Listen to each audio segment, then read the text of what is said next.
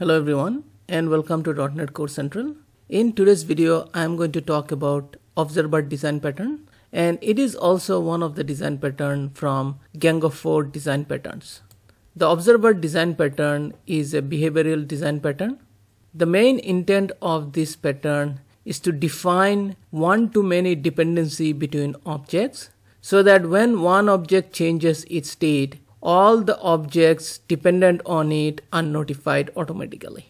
Now, in a very simple word, what it means is that creating notification relationship between an object and other objects who are interested in knowing the state change of a particular object. And this is something that you might have used a lot of time because the observer pattern is supported out of box by .NET since the inception. And if you have ever worked on user interface applications, this is something you would have definitely used. So first, let's start with an example. And I'm going to show a couple of implementation of observer pattern for .NET. One of the implementation which is based on the age-old available features of .NET, and another implementation which was introduced a little bit later in the development cycle. So having said that, our observer pattern has two main candidates. One is a subject, which is the main object whose state change is what we are interested in. And then we have observer. An observer can be single or multiple observers who are interested in state change of the subject. And then the state object itself, and I have declared a user object which is our state for this example.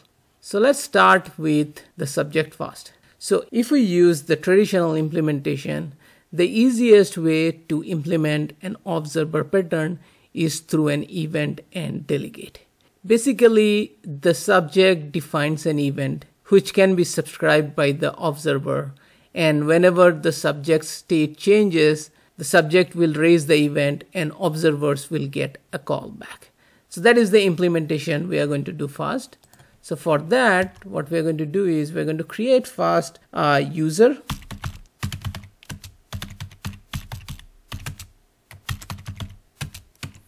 So we declare a user, and then we are going to define an event. So the event is going to be public, and the event will have an action delegate which will give the user, and the name of the event can be user changed.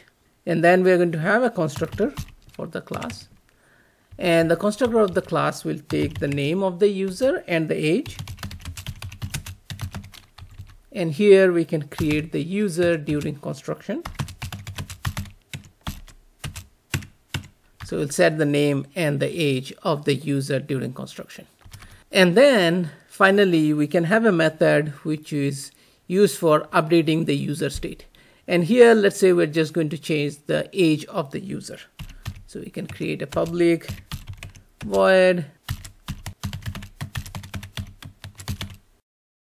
update user age, and can take int g, and here we can say user.age is equal to age. And then if user changed is not equal to null, then we can raise the event user changed, and we can pass the user object to the delegate. So this is the subject who is the initiator of the change in state. And then we can have an observer class here. And for the observer, we can have a very simple implementation. We can have a constructor for the observer. And in the constructor, we can take the subject as dependency.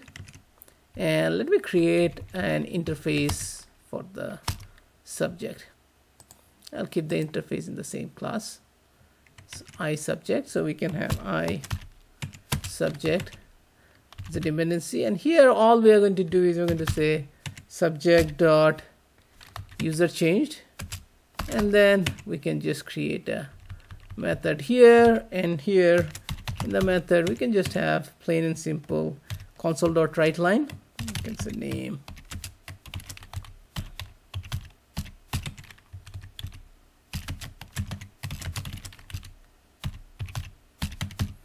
So we can just print the name and age of the user.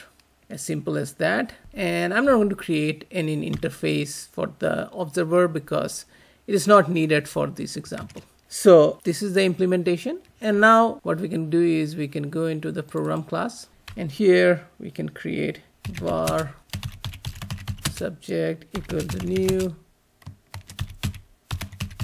subject. We have to add the namespace. So, and for the subject, pass the name as Bob and age as 20.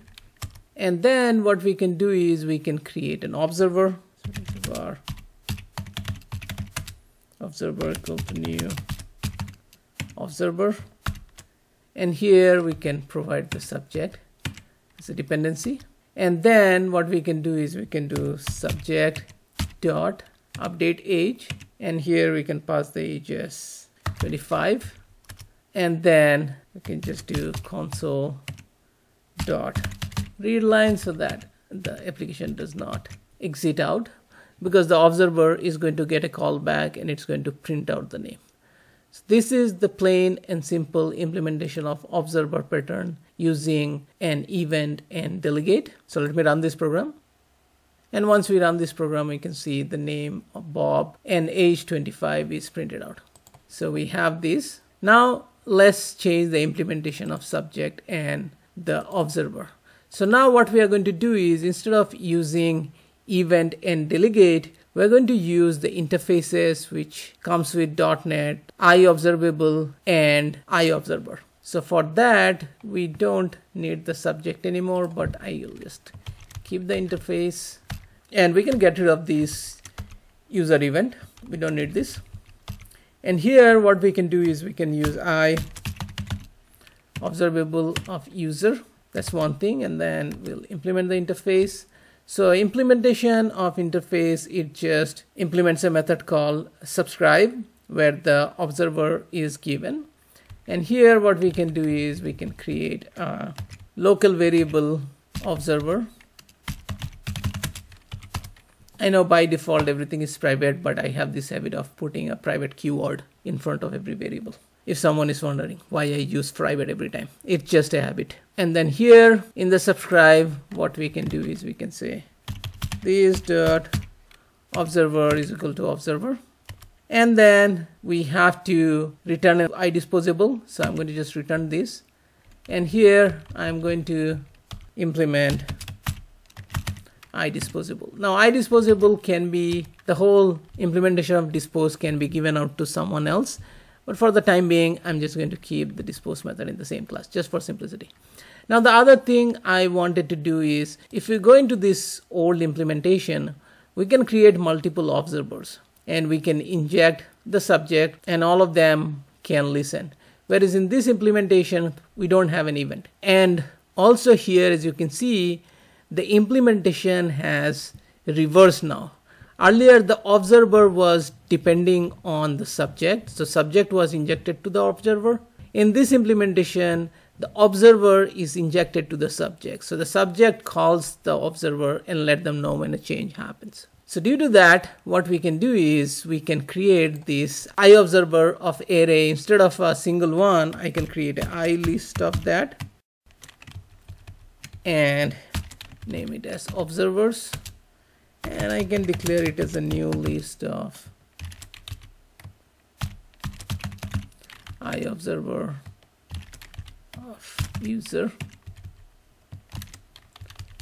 And here what I can do is I can do this dot observers dot add, and I can add the observer to the existing collection. And before I return, I can just call observer has an on next. So I'm just going to call the on next, passing the user object. And here on change, the implementation is going to change. And here we're going to say for each var observer in observers, and we can do observer dot on next. So this method will essentially loop through the collection of observers that we have and call on next on all the method. On next is the implementation of iObserver which is the callback method. So onNext will get callback every time the user is updated in this particular subject. And on dispose, we can just say, we can do observers.clear, which will clear out all the registrations or all the observers which are observing the subject. So that can be a simple implementation of the dispose. So our subject is ready. It has implemented iObservable, and it is in the subscribe. It is getting the iObserver, adding it to the collection, and then calling onNext on change. Now we will go back to the observer, and here we're going to get rid of this implementation, and instead we are going to say iObserver, and we're going to have iObserver of user. And now we'll implement the interface, and here it's going to do for on complete, given we are not raising this event, I'm just completed because it's not that important for us. Similarly on error, I'm just going to say error, but this method can be used. We can communicate completed and error event through the iObserver, and which can be handled by this observer. But for our use case, it is not needed. And here we can say name is value.name and age is value.age. So it's similar implementation. The only difference here is I'm calling onNext on subscribe. So the onNext will be called on subscribe first time, and then every time the user object changes. Now we'll go to the program, and a couple of things will change in program. First of all, observer is not going to take any subject. And secondly, we have to have subject.subscribe to the observer, because the observer has to be subscribed to the subject. And then we can say change to 25 and read line. So here what's going to happen is Bob is going to be printed out twice. First time when we subscribe, second time when we change the age. First time the age will be 20, second time the age will be 25. So if we run this application, we can see the response is coming as expected. So these are the two very simple implementation of observer design pattern. Apart from that, we can of course use the out-of-box reactive extensions, which internally uses the observer design pattern. And I already covered reactive extensions in one of my previous videos, so you can check it out.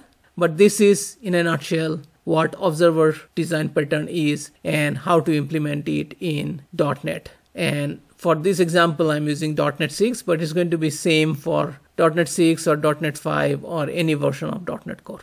So that's all I wanted to cover for today's video. If you like this video, please give me a thumbs up. If you are new to my channel and you think you are getting value out of my channel, please subscribe to my channel. And thanks so much for watching this video.